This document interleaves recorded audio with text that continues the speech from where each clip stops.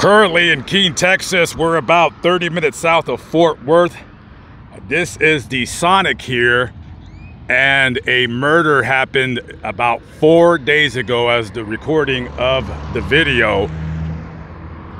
And the murderer is 12 years old.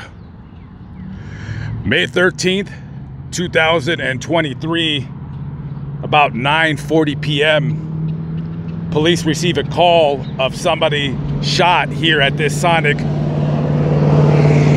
When the paramedics and the police arrived, they seen a man suffering from multiple gunshot wounds somewhere in this parking lot right here. His name was Matthew Davis. He was 32 years of age. He worked at the Sonic. And as the police are getting witness testimony, a helicopter comes and life flights him to Harris Methodist in Fort Worth, where he sadly, gravely passed away from his injuries. This is a roadside memorial. Somebody had just about a minute ago left a couple of this pot right here. Let me fix that. Okay, so this is the memorial that was left for Matthew. This story is still somewhat new, so I'm not exactly sure. To tell you the truth, there's really not much to the story. So according to eyewitnesses, I'm sure the people that worked at this Sonic, the altercation between Matthew and a customer, 20-year-old Angel Gomez, began when apparently Matthew seen Angel urinating behind this restaurant right here. And he went out to confront him. In case you guys don't know about Sonic, Sonic is kind of like it's an unusual fast food chain. Basically, it's kind of like a drive-in themed restaurant where you pull in right here. I know there's a lot of Sonics that are in the country, but a lot of people never heard of this place. You basically pull in here and you order food from right there. And at Sonic's, I don't believe, because I don't come here very often, I don't believe there is a public restroom, because there's nowhere inside to order. You basically come in here in your car, or if you don't have a car, you can just basically order right there. So there's places to eat outside, but basically there's gonna be I believe no public restrooms. So this guy would have been urinating, I imagine, somewhere over here, somewhere in the back of this restaurant, and Matthew came out to confront him, and quite possibly the altercation quickly turned physical.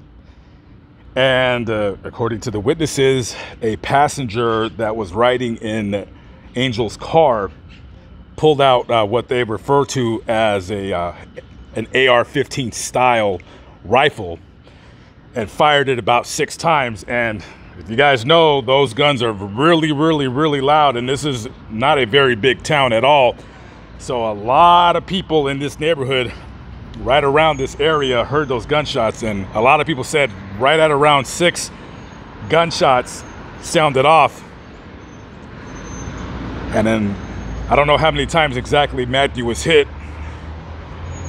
So afterwards, the 12-year-old shooter and Angel jump in his car, and then they leave the area. But however, later on, Angel came back, presumably to turn himself in.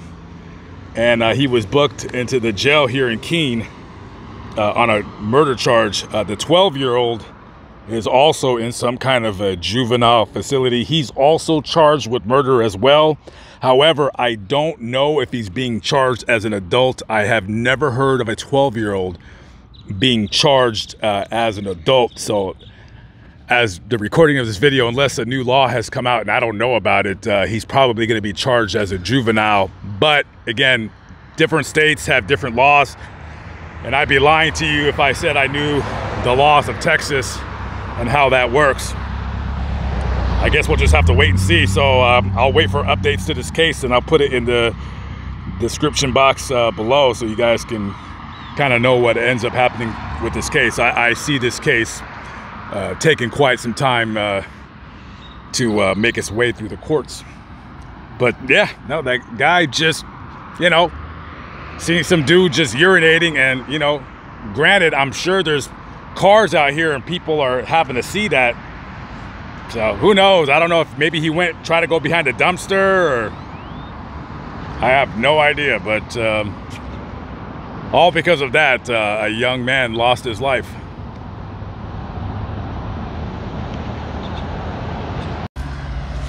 We're gonna go back to September 11th of 2021. I'm on the corner of Kingswood and Alta Mesa Road here in Fort Worth, Texas. On that evening, 24-year-old Hamza Faraj is working DoorDash, delivering food with his wife Adalia. Somewhere in this neighborhood right here, Hamza was driving and almost got hit by a truck, maybe a 4-door truck, gray. He honked his horn at the truck because he almost hit him. Hamza drives to this intersection right here. This truck turns around, comes back. The back window rolls down.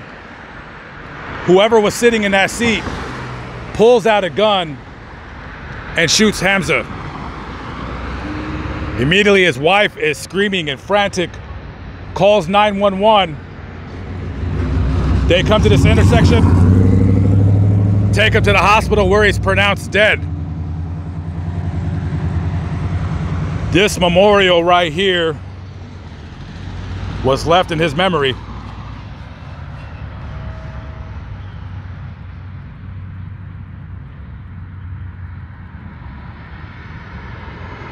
A heart like heaven left to tell me that good people don't last long. I believe this guy was born in Iraq and later went to Syria, and then he might have immigrated to Turkey, don't quote me, and then he came to the United States. It was his dream to come out here, like millions and millions of people, and he lived his dream and was cut down by a small little person with a very fragile ego. Killed him because he honked at him. As the recording of this video, this murder is still unsolved. There's a murderer out there. He might be your brother. He might be your father, and there is absolutely no description of the person responsible for this crime.